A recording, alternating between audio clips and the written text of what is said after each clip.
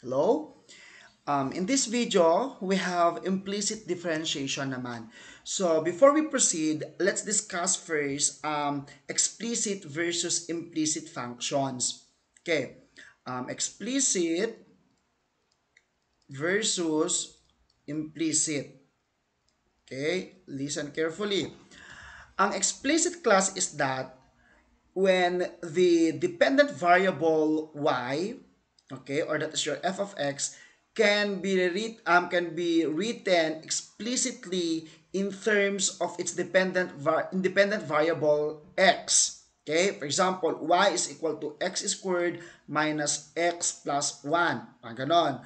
Y is equal to the square root of x plus 1. So, ibig sabihin class, yung dependent variable y natin, nakaayos na siya, okay, can be written explicitly in terms of its dependent variable or itong mga input natin na x. Okay, that's for explicit function. Ang implicit function class, if we cannot rewrite it in this way, okay? So, kumbaga, it composes of many variables. Example, x squared y minus y squared equals 3. Mga ganyan class. So, or x, y plus y equals y squared na lang to.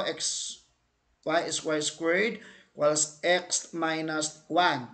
Or also x squared plus y squared is equal to 4. Okay? These are implicit functions. As if you can see the difference class, yung explicit, nakaayos siya. Okay? And then itong implicit natin class, hindi natin pwedeng isulat si y okay, explicitly in terms of its explicitly in terms of x. Okay? So that's their difference. Explicit versus implicit. Now class, meron din siyang derivatives. Yung pagkuha ng derivatives sa implicit, excuse me, walang pinagkaiba doon sa pag-solve natin sa derivative doon sa explicit functions. Okay? So, yun ang gagawin natin sa video na ito. Solve natin ang derivative ng implicit functions. So, una class, ito na lang din ang mga isosolve natin. Okay? Itong given functions here.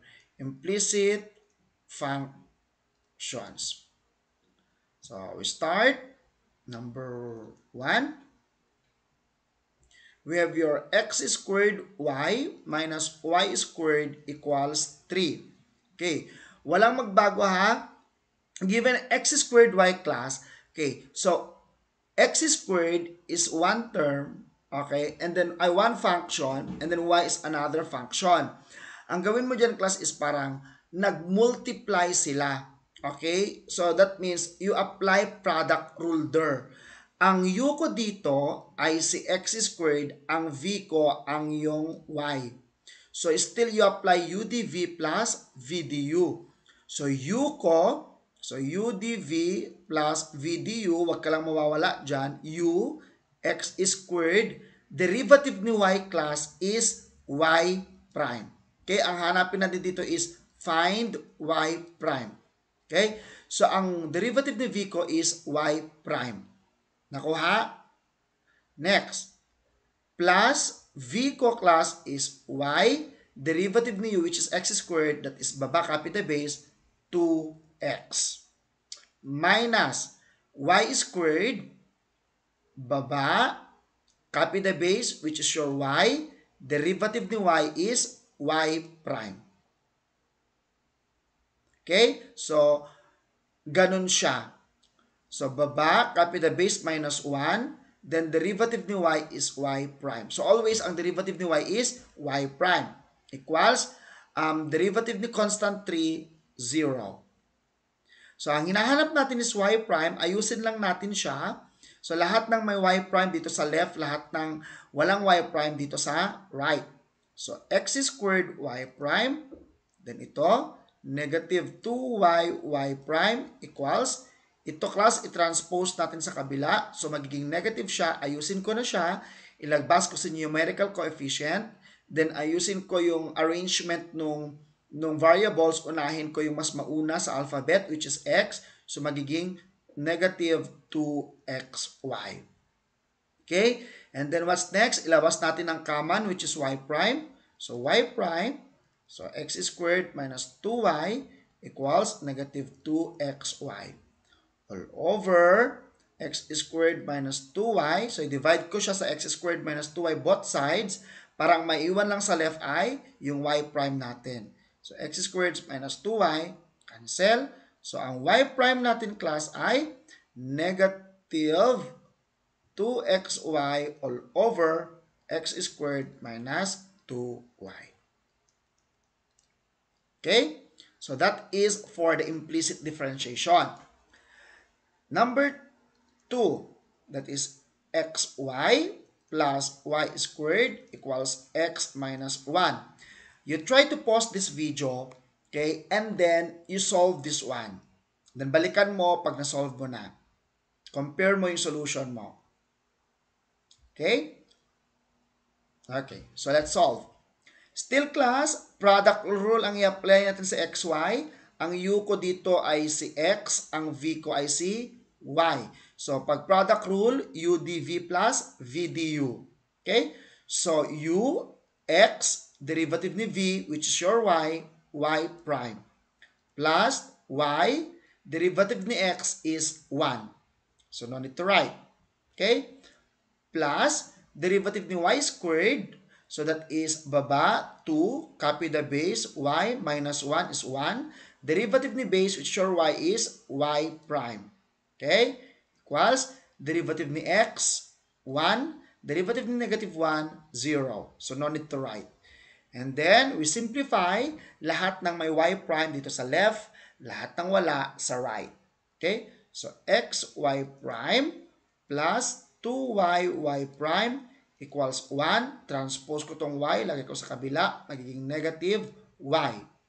So, ilabas ko si y prime. So, you have x plus 2y equals 1 minus y. I will divide both sides by x plus 2y. X plus 2y para maiwan lang si y prime. So, ang y prime is, or the first derivative of this implicit function is 1 minus y all over x plus 2y. Okay? So, yung number 3 natin, we have your x squared plus y squared equals 4. Kunin natin yung kanyang first derivative. So, that's number 3. X squared plus y squared equals 4. Plus natin konti. Okay? So, ano ang derivative ni x squared, class? Baba, copy the base, minus 1, derivative ni x is 1. Okay? Plus y squared. So, baba, copy the base, minus 1, derivative ni y, y prime. Equals derivative ng constant, that is 0. Okay? So, you have your 2y, y prime equals, ilagay ko sa kabila si 2x, maging negative 2x. All over 2y, all over 2y, makancel ngayon si 2y. So, ang natira is y prime is equal to, itong negative 2x all over 2y, class, pwede natin i-cancel si 2 kasi common sa kanilang dalawa. Okay? So, negative x all over y. Okay? That is your y prime. Sige, para maganda tignan sa board, gawa tayo ng number 4. Xy equals 36. First derivative, so ito, class, power rule pa rin kasi we have your xy. So, magiging u, x, derivative ni y is y prime.